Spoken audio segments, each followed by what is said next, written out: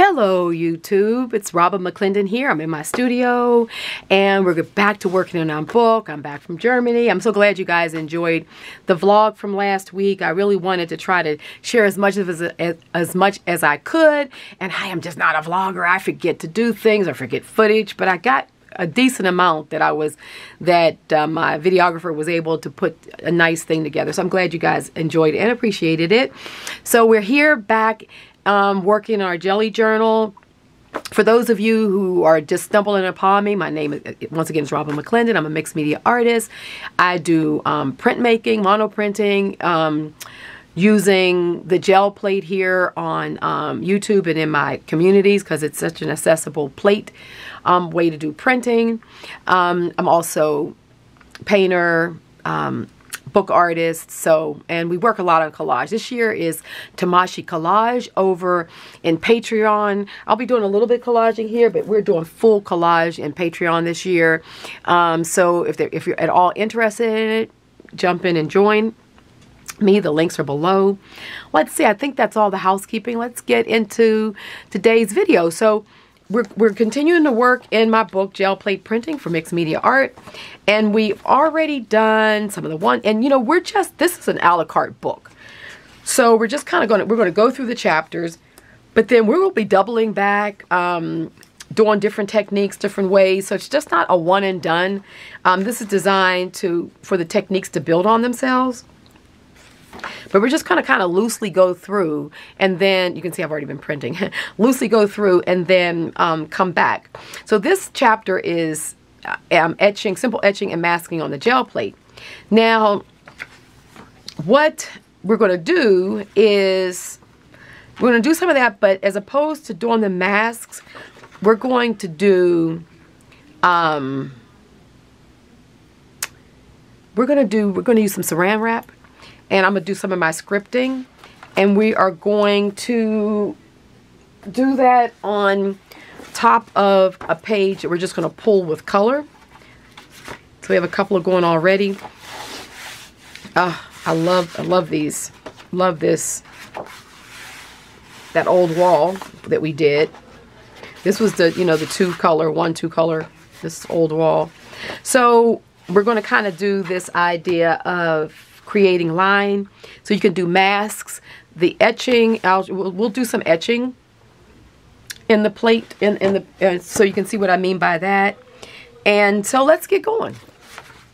I already have, like I said, I've already been working, so the plate is pretty responsive, and I already got a lot of good crunch down, which I love.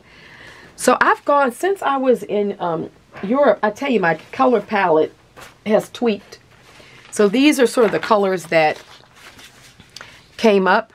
Now these are my traditional colors here. You know, I like this sort of yellow oxide. I like working with my black, my Sumis. I like the blue, but this blue became cerulean blue versus my blue grays, which were more sort of desert tones. This is a light brighter blue to go with this darker palette, and when it mixes with when these two mix, the cerulean and the yellow oxide, I start getting more of these green tones in there. I'm using my off-white, so it just tweaked the palette just a little bit, but it definitely comes off quite a bit different. So I'm really liking this palette, and so I'll continue to work with it. You know, those of you who took my color theory course and have been hanging out with me, I always talk about not only do the seasons change the color for me, but travel. It seems like when you go somewhere else and you're just surrounded by different colors, sometimes you don't even register it. Like, you don't really think about it when you're just out and about. But when you go to do your art, I know for me, when I go to do my art, that's when the colors come up. And I was starting to work, I was doing the show and just doing a lot of demos for various stores and what have you that were shopping for the gel plate and for the book. And I was just not happy with my palette, and I just kept on working, and what's missing? I just had to play until I figured it out, and I just needed a different blue because the skies and everything, the blues are different. It's like a little more overcast. It's just different, and so this kind of tweaked in my palette. So that's kind of what's going on with the color palette, and I'm sure it'll change a number more times before we're done. Now, before I get going, I'm going to just mist my pages just a little bit, because I just want to soften it. You can do that if you're working with, like I am with these, with the handmade papers. This is 100% cotton.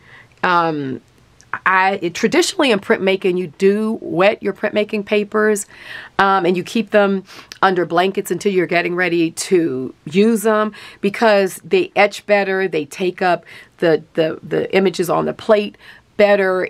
They take the inks in better. So I'm just kind of doing kind of like a technique, a traditional technique, because I feel like I can do it on those papers, and my plate is pretty responsive. So let's see what we get. I think I'm going to do 2 colors. Since I have all this down there right now, I start off with 2 colors, and I may come back and put something over top of it, you know, then do a layer over top. But let's just see, because it's a lot of good stuff down here, and I kind of have a feeling I should be able to get it pulled. Got to make sure I'm working this whole plate, because I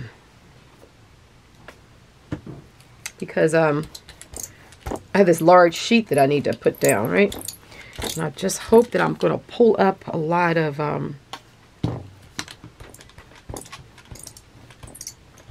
so I want enough down there where I'm going to get that tension, but I don't want too much, because I want to get that bottom layer. Let's just see.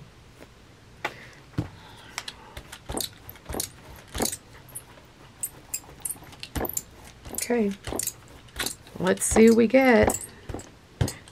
And I think also what I'm going to do is I'm going to let it stay down here.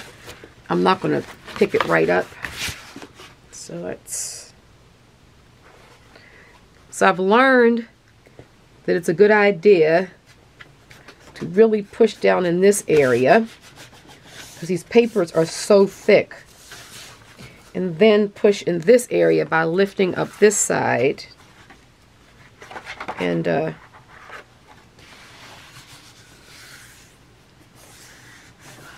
getting in underneath here. So make sure you do the same thing. You're working in your book, it's thick. You know, you can work back and forth side to side. And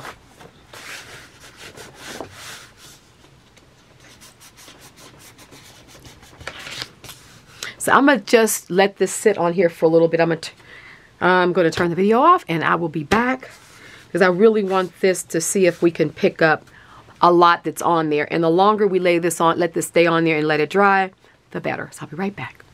Okay, I let that sit about 10 minutes, just so you guys know. I really wanted to let it sit. So let's just see what pulls off this plate now.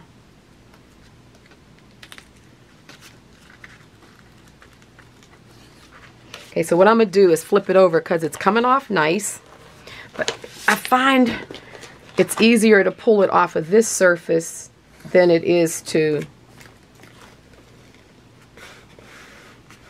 oh yeah, look at that. Great, we got a good pull. Yes, see, the plate really clean. So sometimes just relaxing, letting it stay on there, and you really get a good clean pull. Sorry if I'm knocking the camera there. Okay. Okay, good. This is really good. I mean, I got all of those other layers that were down there before, so we really got a little bit more of old wall. And I think what I'm gonna do, since I really want this to be moody, I'm gonna take, I have some Sumi water here, so it's gonna kind of give me a nice sort of gray palette. It's a way to kind of get some staining without it being too much, you know. It just gives us some harmony going here. Oh, I love it.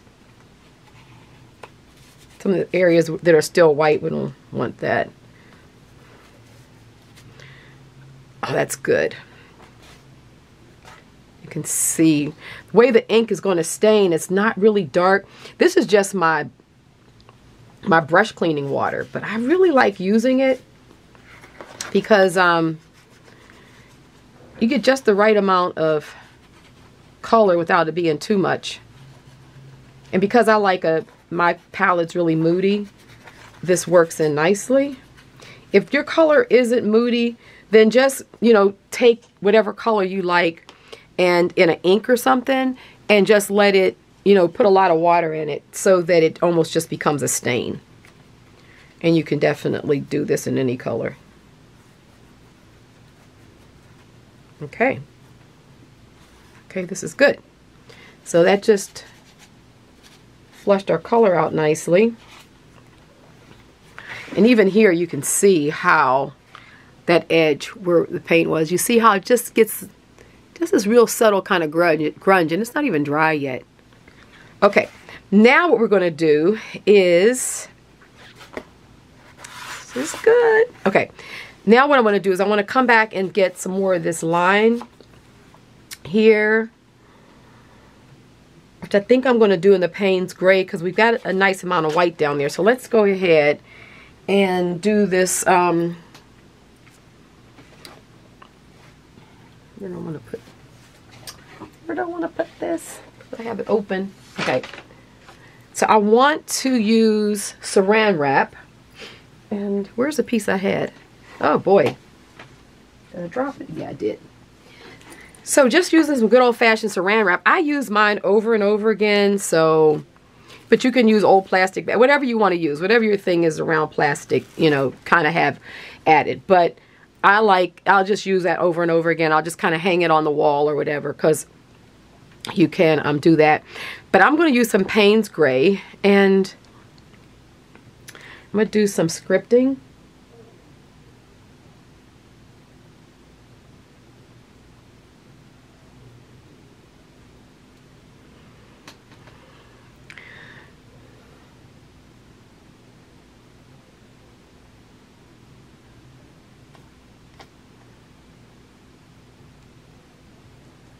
Okay, so we got some scripting on there.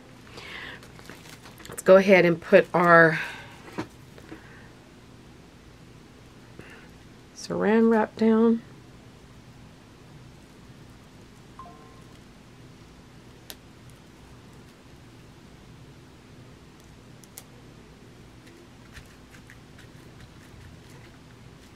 Okay, so just go ahead and kind of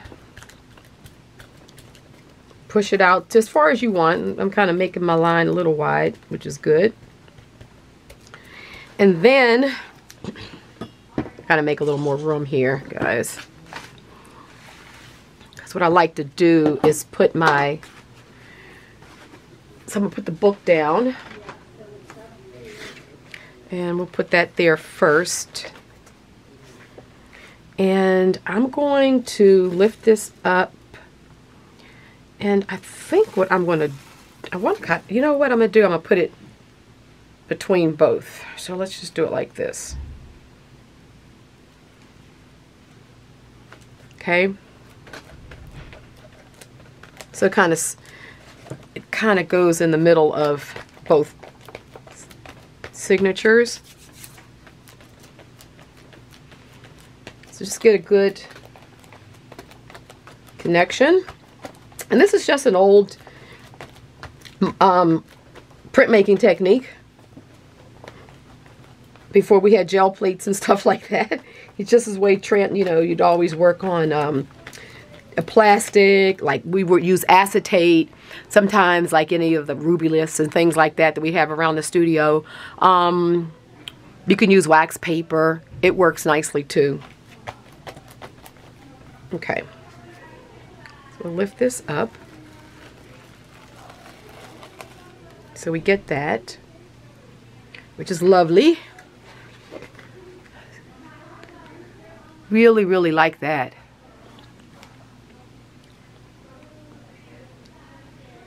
So I think what I'm going to do is What do I want to do? Kind of want to put a repeat a little bit, but I would turn it upside down. And let's do this. I'm going to put it on this corner here. And I want to put it this way. I kind of want to just do it off the page a little bit. I'm going to hold it up because I don't want it to transfer anything but just this.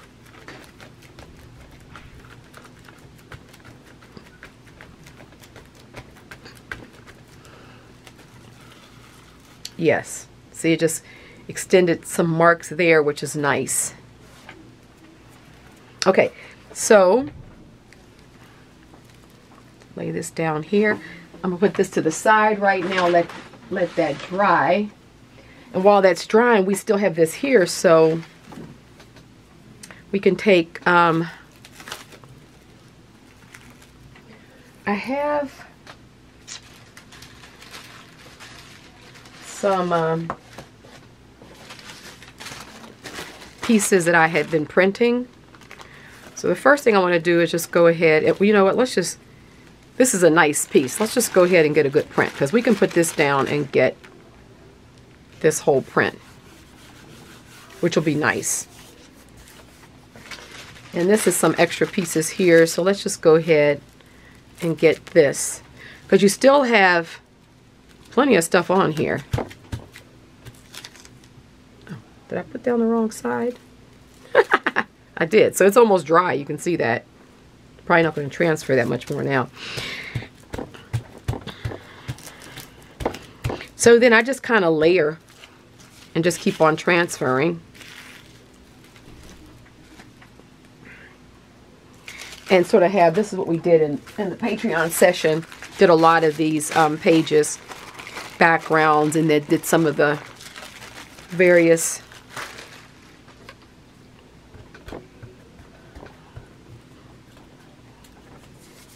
we'll pick this up. So that looks good. And on that background, see this, it's this interference in the green, and it's so pretty. So let me, I want to reverse this. So I want to put this at the bottom. It's more here, so let's just go ahead and pick some more of this up. And then we'll do one more pull, and with that pull we'll do some of the etching from this chapter. It's masks, and this isn't, using a Saran wrap isn't exactly a mask, it's more of a transfer, but it's a similar concept for, you know, creating marks on the plate. Now, we have this, let me see, I want to pull it on.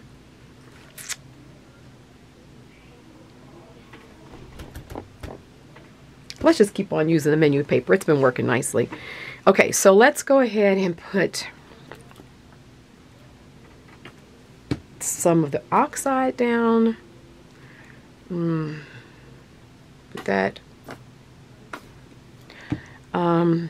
Definitely have to put this green pearl. I love this stuff.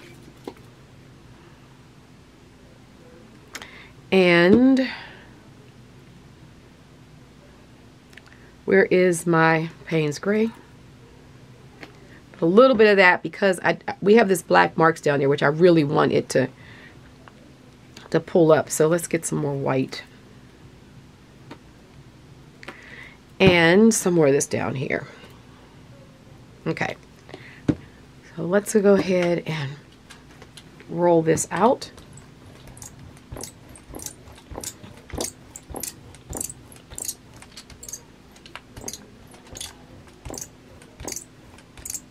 I think that's pretty good. So I have a nice, it's sort of a semi-thick layer because I want it to be enough paint to move around. So you can just use anything that's blunt, like a back of a paintbrush is good. You know, the end of a feather is nice. use this paintbrush. It's blunt. So I'm going to use some of my scripting.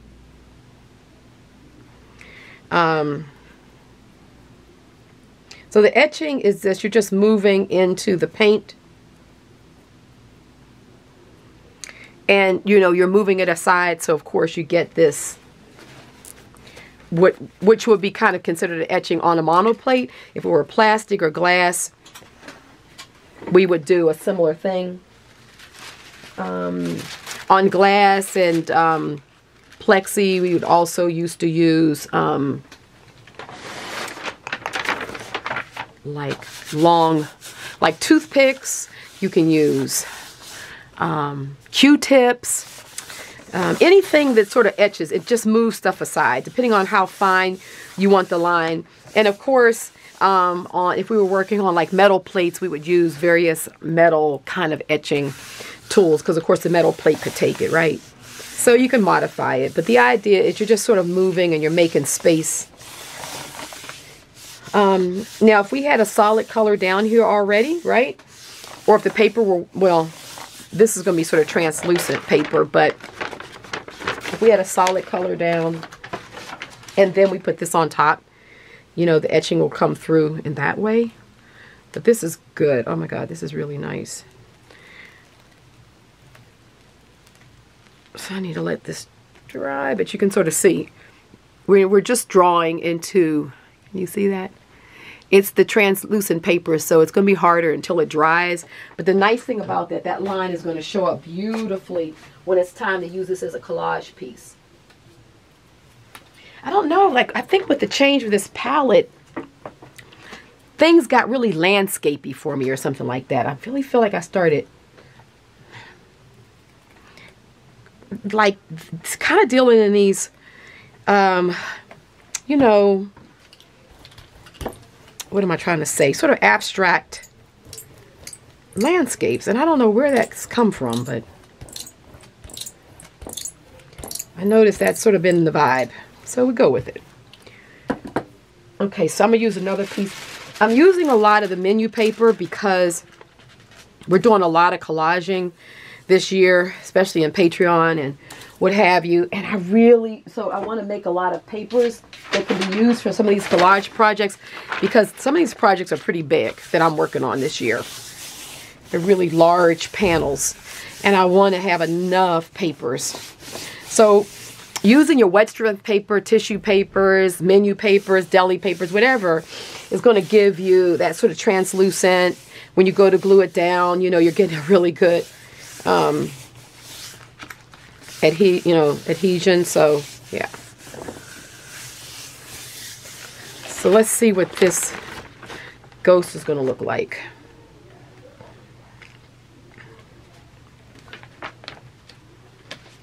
Okay, and see with this interfere color, you can see it's laying beneath there. So you get this, when it dries, you're going to see it better, but you get this color, but it's just subtle. I mean, it's not subtle, but maybe it's a little, it's lighter, but it's still rich.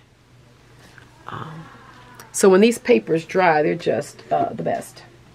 So there we have it. I think I'll make, let's do one more pull. I'll put a white down, because we still have stuff down there. Let's get it all.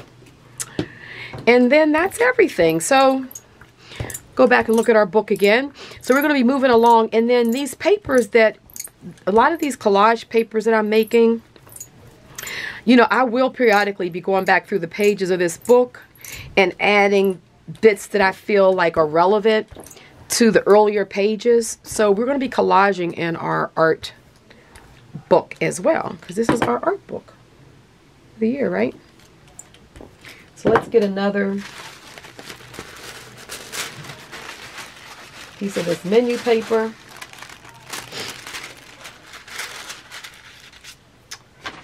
And it's up.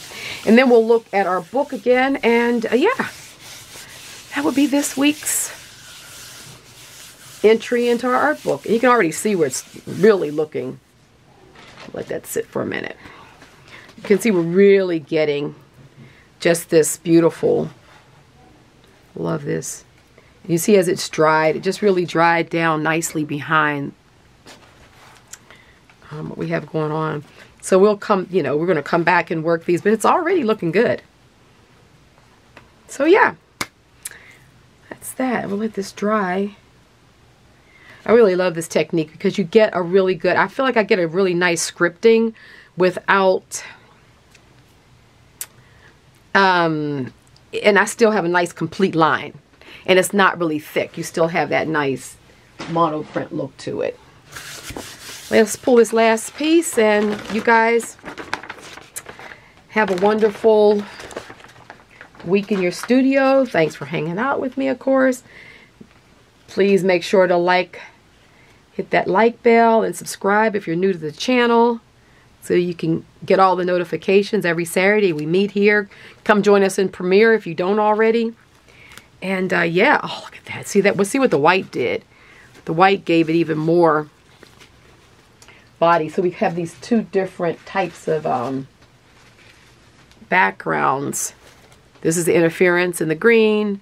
This is the white. You see sort of how different they are, and yet we're still pulling up a lot of information. And as we go along, you can see the etching still hangs in there. That's why we call it etching, because really if you do a thick enough layer, you'll keep on pulling up and you'll keep on getting, I don't know if you can see it, but you keep on getting that line.